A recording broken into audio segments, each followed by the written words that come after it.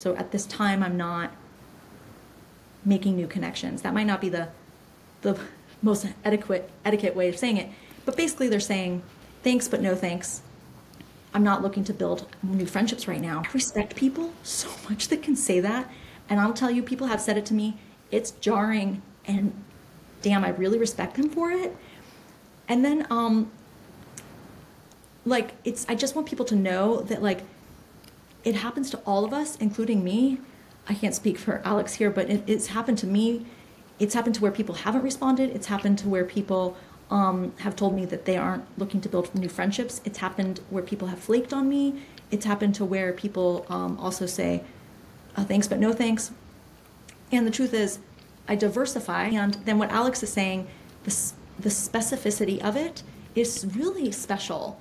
We live in a culture where there is a paradox of choice. We have so many freaking options, it's actually overwhelming. Correct. But that's actually a beautiful thing.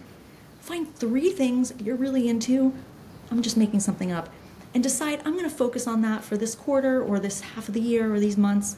And I'm looking for friends who are really into meditation.